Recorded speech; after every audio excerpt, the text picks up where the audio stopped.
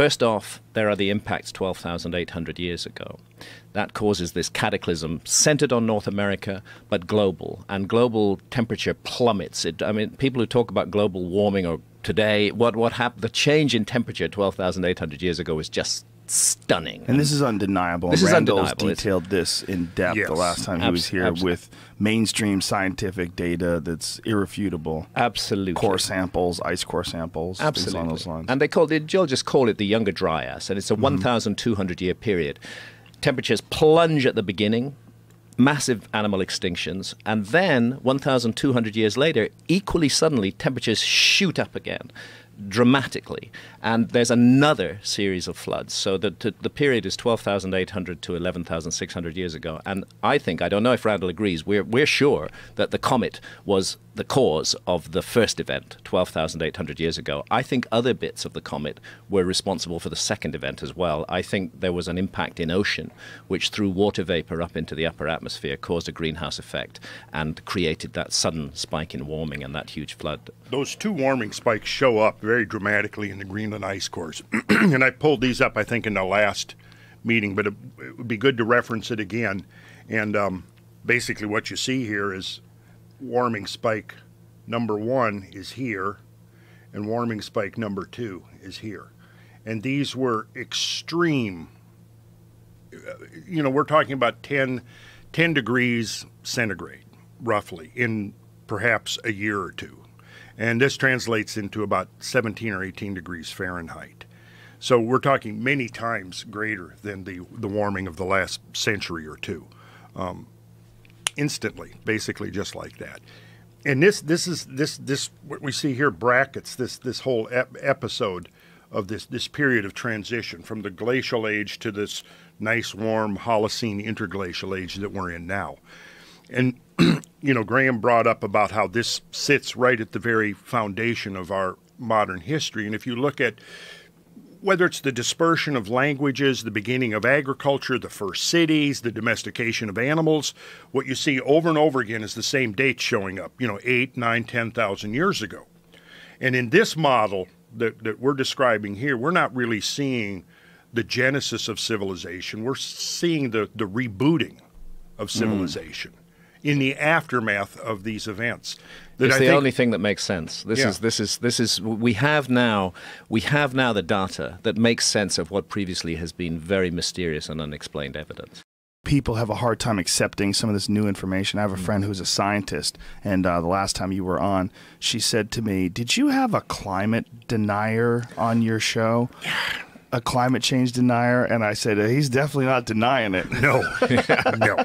Yeah. But some people, that's all they hear. When you bring forth a non-mainstream point of view or a controversial perspective, instead of considering the possibility, it almost immediately gets dismissed as well, this climate change thing is another ideological struggle. Yeah, sure, climate change is taking place, but what are the causes for this? Are we so sure that it's all caused by human beings? I would say there's very good reason for humanity to clean up our act in lots of ways, regardless of the issue of climate change. We're abusing Mother Earth. We're living upon this planet like parasites and destroying it. We thoughtlessly create these gigantic pools of pollution. We're crazy enough, insane enough to actually invent nuclear weapons and long periods of detonate the bloody things.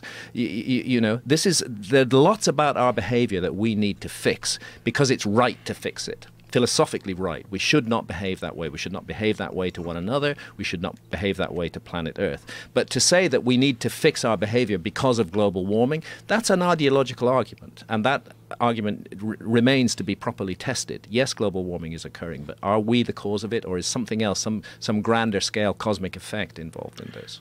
We talked about that considerably, and I noticed in a lot of the comments from our last discussion, most of the critical comments were people,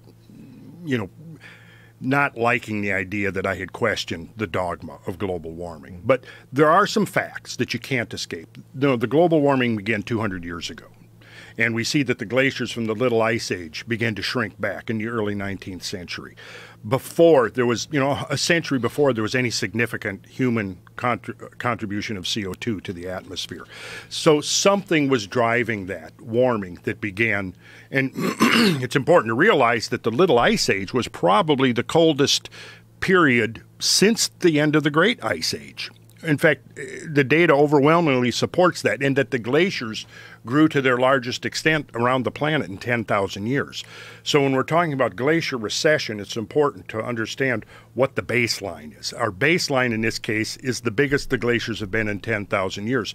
And what's interesting, and this is going on right now, as the glaciers have been receding, geologists and biologists and glaciologists and so forth have been studying the landscapes that are being revealed as the ice shrinks back. And you know what they're finding is the remains of forests that had been overrun by the Little Ice Age glaciers, and peat bogs and things that would suggest that prior to the onset of the Little Ice Age, those valleys that were filled with ice from roughly 1400 to 1800 were actually forested, because the ice came down and overran these forests, and now it's receding back and revealing that there were forests there. So that tells you that, at some point, probably going back to the medieval warm period, those areas that have been glaciated during the early part of the 20th century were actually free of ice. And so, the climate has been extremely dynamic. That's the thing we have to emphasize, all by itself, without any help from humans. And this is what I've been saying, is that we have to look at that and realize that, humans are a factor.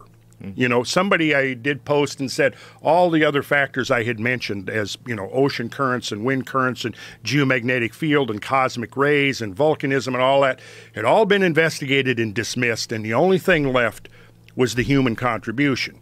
But, to me, that's really, we're putting all our eggs in that basket, and that could turn out to be very dangerous, because we're so focused now on our own contribution that we might be overlooking the fact that there have been natural factors driving climate change over and over and over again. I mean, because I still have not heard any consensus on what has caused the planet to first go into an ice age and come back out of an ice age. And I think that what Graham and I are talking about actually presents a possible solution to what could have brought this planet out of the ice age, something on a grand cosmic scale. And the other point I think I'd like to make is that we have to really, to understand our planet as a system, we have to realize that it's part of a cosmic ecosystem.